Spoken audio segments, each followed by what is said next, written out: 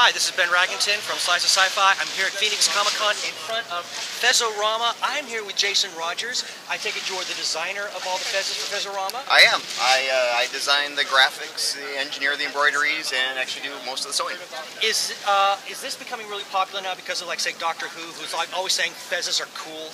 It started, actually, we started our business back when Doctor Who was just a canceled BBC show, so we've been doing this for a little bit longer than that.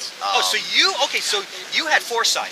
Yes, I've been doing fezzes for about 13, 14 years myself, and started Fezzorama like 8, 9 years ago. So what are some of your more popular designs that you've managed to come up with? The ones that really sparked Cthulhu. Obviously, Cthulhu is one of those that everybody responds to. Getting more into like the gamer stuff, so the gamers are really into it. They, there's a lot of Fez references in games, and in mid-century and art and stuff like that. Do you simply focus on fezzes alone, or have you branched out a little bit into other areas? Well, I have a background in fashion design, so the fezzes were kind of like a focused concept for me.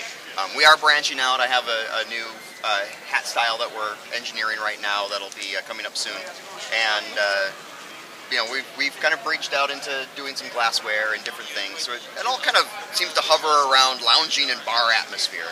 So I take it you primarily focus. You do like con circuits basically right now. The cons actually are fairly new for us. I started out with a tiki scene, so we were doing a tiki convention in the summertime, and that's where we kind of started bridging into it from there. So if a person can't come to like Phoenix Comicon today, how can they locate your business? How can they purchase your merchandise? We are on the internet, so you can find us at fezzorama.com, and we're on Facebook. I'm on Twitter as Fezzmonger, and that's actually where we do most of our stuff is online.